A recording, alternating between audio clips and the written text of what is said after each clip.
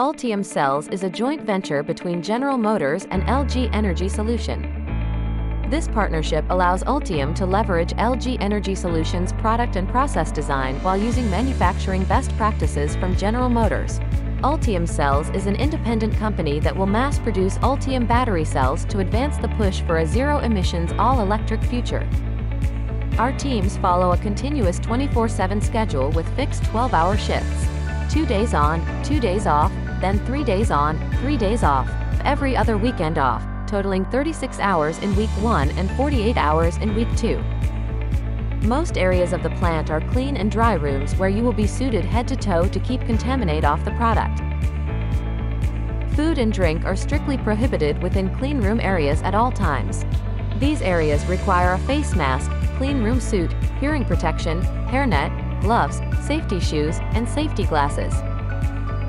Some jobs will require additional PPE such as a chemical-resistant suit and full-face respirator for the duration of the work. Equipment is highly automated and non-cyclic in many cases.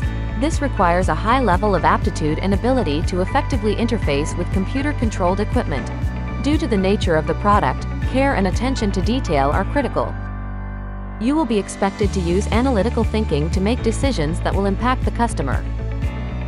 Our diverse and multicultural team of employees supports the business from various departments, including maintenance, facilities,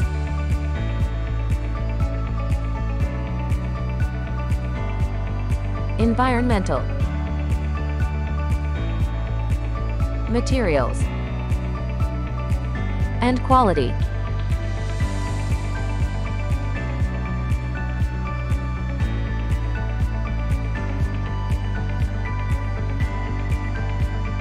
Raw materials are mixed into an electrode coating and then applied to sheets of copper and aluminum foil.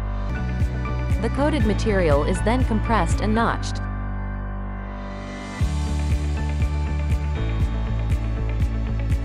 Sheets of electrode-coated material are joined with a separator to form a cell.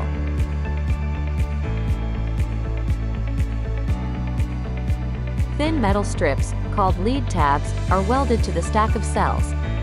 The stack is then placed inside a pouch, filled with electrolyte, and sealed tightly.